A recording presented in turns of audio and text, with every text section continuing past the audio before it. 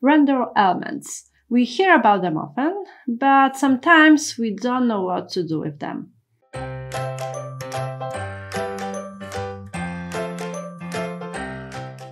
I opened the kitchen model. I've created this model during the SketchUp V-Ray visualization course. I invite you to check out my V-Ray course. Let's move on to the asset editor and see what's inside the scene. As we can see, the main light source is dome light. Additionally, we have IES lights and rectangle lights, for example, rectangle light above the tabletop. Let's move on to creating render elements. It's a fourth tab. This is the render elements. If there is no render elements yet, all we have to do is click on this tab and we can create a new render element. Another way is to go to Create Asset, Render Elements, and also here we can create render elements. Let's move on to the most important ones. The most important is Light Mix. I click on it. Using Light Mix, we can set individual lights, their intensity and color in V-Ray post-production. I will add new render elements. If I want to create many render elements at once, then I just need to hold down the left control. I hold down the left control and choose Render ID. Thanks to this, each element will be in different color. Then Cryptomatte. Thanks to this, I will be able to change the brightness or color of individual elements. Let's move on to the next elements. If I want to increase the visibility of the edges, I can choose Extra Texture.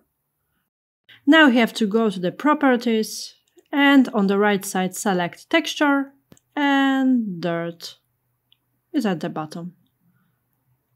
Now all edges, especially in places where we do not have a lot of light, will be more visible and we will obtain more depth in the visualization. Let's create next render elements. I hold the left control and select more elements.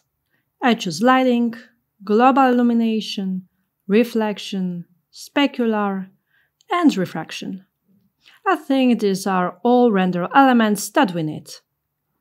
Let's render the scene to see how we can use them after we create the render. Before we do that, let's move on to the render settings and pay attention to the fact that interactive and progressive render is turned off. This is because the interactive or progressive render, they cannot be turned on, because then the Cryptomatte render element will not work, and I will not be able to edit individual elements. Therefore, I turn off interactive and progressive render, and I render.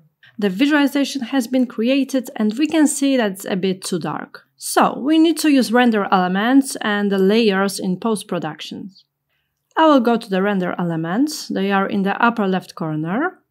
If I expand this tab, we can see that there are many render elements that we can use. I go to RGB color, which is my visualization, and then I move on to the right side of the window. I'll brighten the scene a bit, so I create a new layer called Exposure and increase its value. It looks okay. I will decrease the highlight burn so that there are no burnouts. I can slightly increase the contrast.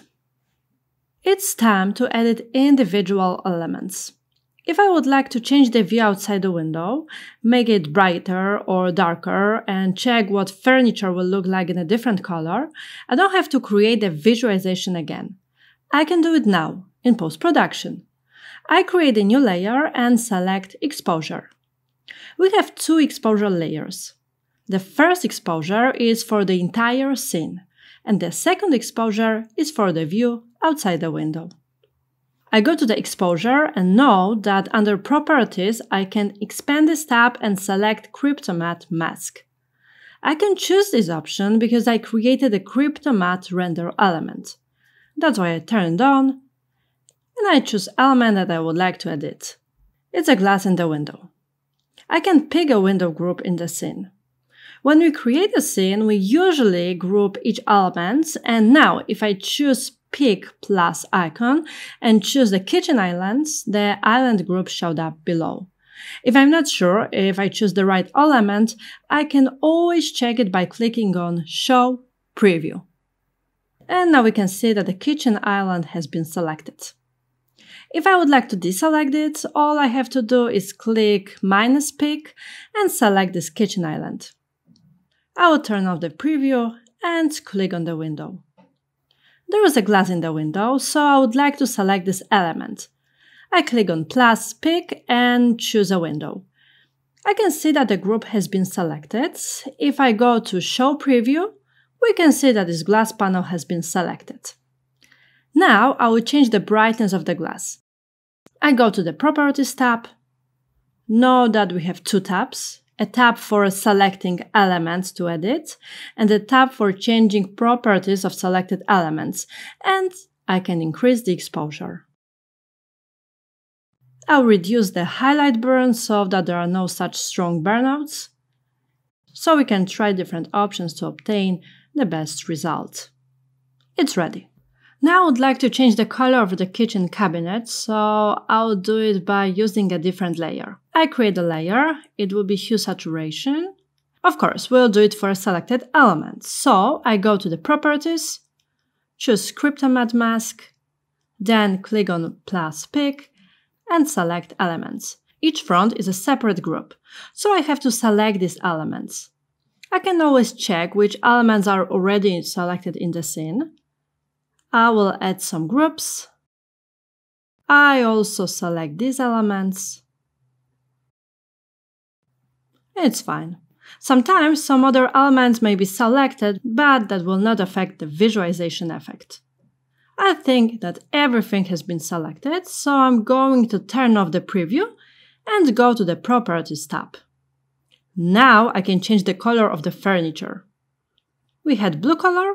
Let's check the purple or green color. We can decrease the saturation and check the gray color. I think it looks good. We can check more color options. I think that there is no need to change the brightness. It's better to focus on the hue and saturation. It looks cool. So, we don't need to create a new visualization to check new colors of the furniture. We can do it in post-production. This is a great tool when we design interior and the client says that he would like to check a different color of wood or a different color of the fronts. We don't have to create a new visualization and waste our time. We can do it in just a few clicks and we have a new effect. I think that this option is very helpful, but it's not everything. Thanks to render elements, we can still improve the visualization. Let's move on to light mix. Light mix is one of the most popular render elements, and thanks to it, we can increase the intensity or change the color of a light. Let's focus on the light above the tabletop. It's here, rectangle light 4. I can increase its intensity, for example 2. The light is stronger. I can change it to 3, and we can see that we can change the intensity of each light in the scene. We can also change the color of the light to a cooler blue, and we can see that the color is not so yellow anymore. In addition to the fact that we can change the intensity of the color of each light, we can also obtain the effect of glare. This is what the lens effect is for. I will go to the lens effect and enable this option. It's already turned on here, and we can see a very interesting glare effect. I think it's too strong effect. First of all, it's good to set the size and its intensity.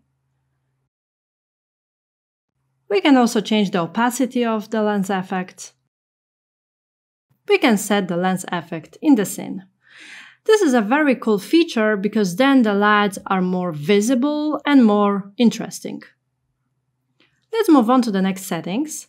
I will use another render element that I created. It will be lighting, specular, or extra texture. To turn on render elements, we need to change some settings.